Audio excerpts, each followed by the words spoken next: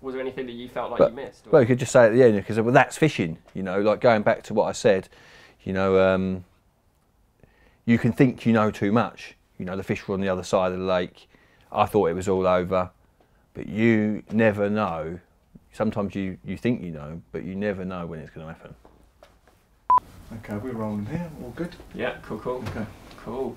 So I've wanted to catch a UK 50-pound common for a number of years. Obviously I caught 50-pound mirrors, caught 60-pound mirror in the UK, so a 50-pound common is something that I wanted in my CV as such.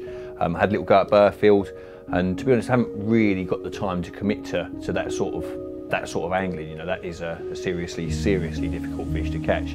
Whereas the Bayeswater coconut common, when I joined there, it wasn't that sort of size, but it has sort of crept up to that size, and the previous autumn Adam Penning caught it at 52 pounds. Now suddenly I've got a lake that's 5 minutes in the car from my house with a 50-pounder in it. So last autumn, despite having kids, you know, just the birth of my first children, 2 at the same time, and then within 10 days of being born I was having another little go, you know, so that's how much I'm into it. You know, I can't resist, it's what I do.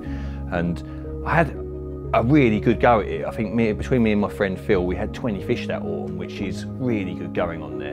And between the two of us, we never caught that fish. And considering it's quite friendly, to call it a mug would be unfair, but it does come out between 3 to 6 times every year. So when somebody catches it, the game's not over. You've still got a chance to catch that fish.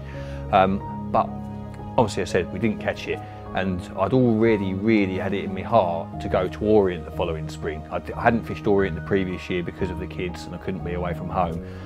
But now everything was sort of more settled. I really wanted to have another go at that style of fishing. It's, you know, fishing gravel pits and small lakes in the UK. That's my bread and butter. I've done it for as long as I can remember, and I always feel in my comfort zone doing that. But Orient takes me out of that, and I really wanted another slice of it. So I went to Orient. And during that time, my friend Phil, who had fished the previous autumn, he'd caught this coconut common, and he caught it at 49 pounds 15 ounces. And it was very early April, before they'd sort of bloated up with the eggs. And I've gone to Orient in May. I've caught a 64 pounder, and the whole time I'm there, I'm in contact with Phil. I'm like, has it been out again yet? Has it been out again yet? And it's like, no, it's not been out. And the longer it goes, I know that this is going to be 50 pounds. You know, it's going to be that sort of size. I went there, it was due out. May, let's be honest, May is probably the easiest month to catch a big carp of any time. And I've only ever fished Bayeswater in the colder weather, in the more difficult times. So I was feeling pretty confident, not of necessarily catching it, but I was feeling pretty confident that over four nights, I think it was, that I could probably drag out, there's so many 35 pounders now, I could probably drag one of these out for the camera. But ultimately, that is the one that I wanted. And the session sort of started with me running around like an absolute madman. Because I'd only ever fished there in the winter, I wasn't used to seeing so many fish.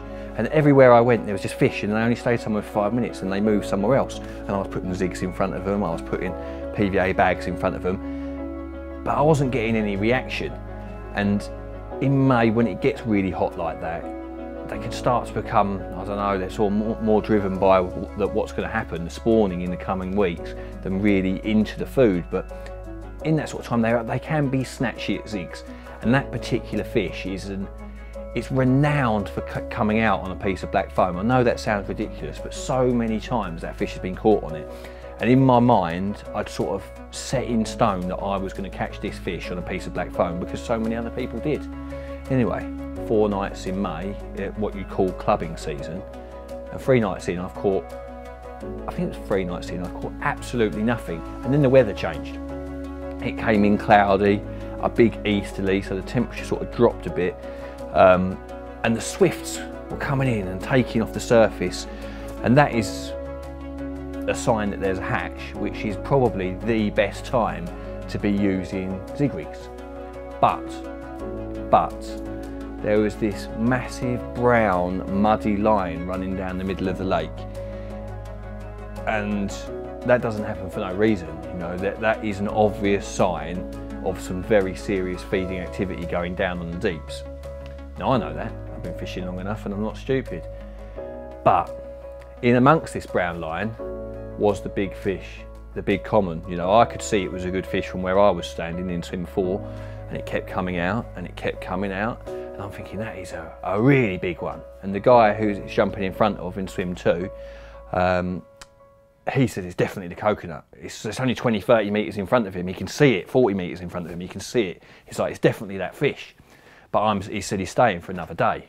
So I want to catch it. I'm there rocking on my bed chair thinking I need to be over there. When he sends me a message and says, actually, I've got to go home.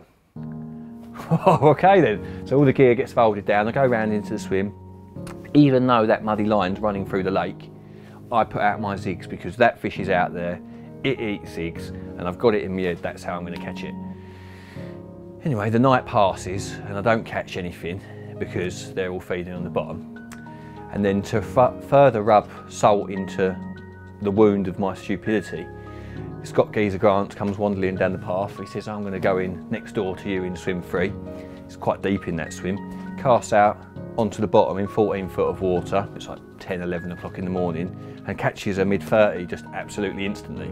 So bear in mind I've now been there 4 nights. He's just turned up and caught one like that, and I'm sitting there with 4 bits of flavourless black foam. And that's when you realise how stupid that tactic can be. You know, it's really effective.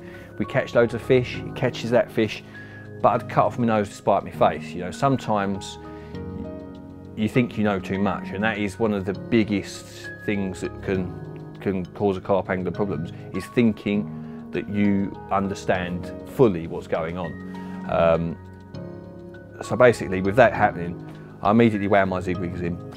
I came home, I got my bait boat, and I took a rod out to the island, put that one on the bottom out there, and then I put 2 rods out on the island, and then the 3rd rod, where that coconut common had been repeatedly jumping, it was towards a boat in swim 5, and I cast just a bare lead on a braided line out towards this boat, and I remember where it was because I'd seen a few fish drop out there myself, and I could get a drop, it would go donk, but the second you pull it'd slip, it'd go slide, and then it'd be stuck, and every time you wound in there'd be this grassy sort of weed on the ledge, you know, so not weed that you can't present in, but weed that would make you feel that it was worse than it was out there, and you'd sort of be paranoid that if you're feeling a rig down that it would catch up on the weed and not be sat perfectly.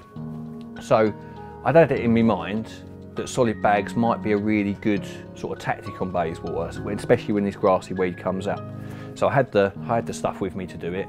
I tied up like it could not have been any more simpler. Basically, like I had a little yellow mainline dumbbell on there, size 6 wide gape, knotless knotted to 25-pound supernatural braid, and a 2.5 ounce square pair inline, and no lead and no tubing, no nothing like that. So for want of a better expression, it's almost like a kid's setup, you know, lead, swivel, braid, hook, dumbbell, you know, there's nothing else on there. It could not be any more simple. All you've got to do is cast out onto the clip, hit the clip, feel it down. If it hits some weed, it doesn't matter because it's only that thin grassy stuff. It will go down to the bottom and it present. But the trouble is, you know, it took me so long to come to this conclusion that now the fish aren't there.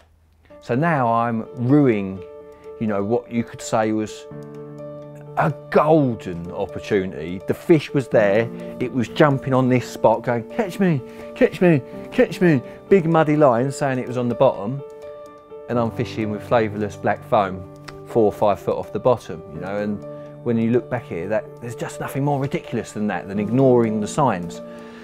Anyway, I've got to shoot this piece, I've got to catch a fish, other swims where the fish are taken, and I'm thinking, well, I've got 2 rods on the island. The island's a bit of a roundabout in the spring when the water warms up. The fish, they can be in one swim, but you've always got a chance of passing traffic around the island. And my swim 2, I had 2 rods out on probably what is the most productive corner of the island, like over the years. So I thought, it's all right, we've got a night left. If I catch a 35-pounder for the camera, then this will be considered a success. You know, a 35-pounder is a big fish. So we wake up on the following morning, and no fish showing in my swim. Get a text message from the guy that's on the opposite side of the island who I can't see, and he says, the fish around here have been jumping all over me this morning, I've not caught anything. So now I'm doomed, you know, they're over there, it's over, you know, I'm just about to seal a 5-night blank, or in clubbing season, you know, I've brought a film crew to the lake in clubbing season to catch a big fish for them, and I'm going to come away with nothing. out of absolutely nowhere, I get a take on the solid bag where the big common had been jumping, and it's I think it's a stocky. It's about 15 pound. It's so small, and so just out of a stock pond as such. It's coming like a wobble dead bait, you know. I'm thinking, hang on, this ain't going to save the film. What is this, you know? And it comes into the net. I'm like, well, it's better than blanking, but this isn't going to make a movie, you know. It's now getting on for 10 o'clock. The sun's pretty high in the sky. Temperature's quite warm. And I was considering whether I should put it back out there. But then I remembered Geezer got there and caught one on the bottom in the middle of the day, and maybe they were just arriving. I've got a couple of hours.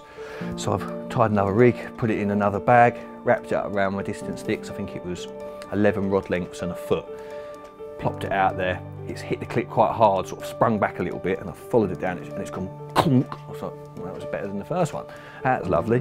Took it out of the clip, puts it in the rest. 2 minutes later, an absolute monster showed over it. 30 seconds later, another big one showed over it. I was like, hang on a minute, we're going to get one here. And off it's gone. Come on, the old Coco. Coco the common, £50, 12. Be all right, wouldn't it? It's a big fish. It's a common. Uh-oh. It's a common. Oh. Talk about, oh my God.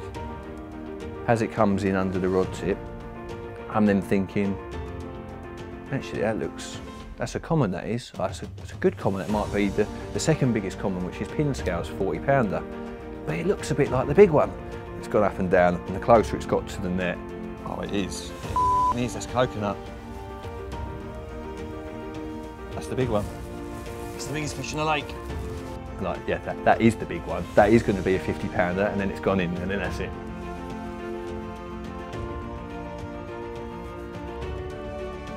Get in there! Come on! Yes! Yeah, boy!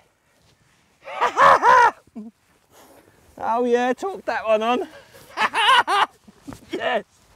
You know, so for 1 minute, you're a complete, you know, you've been fishing zig rigs for fish ripping the bottom up, and the next minute you pulled it out of the bag, 52 pound common, bosh, you've done it. That was really good. Is that right? Yeah.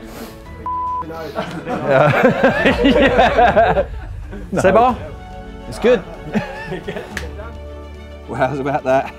1 minute, it's a 5-night blank, and the next minute you've got a 50 pound common. Unbelievable carp fishing sometimes, and yeah, really, really pleased to get this one. The biggest one in the lake, the one I wanted. All week been chatting about, he likes to eat foam, and as soon as I've gone out on the bottom, wham, pucker. Oh, it's heavy, I've got to put it down. Right, let's get her in the water.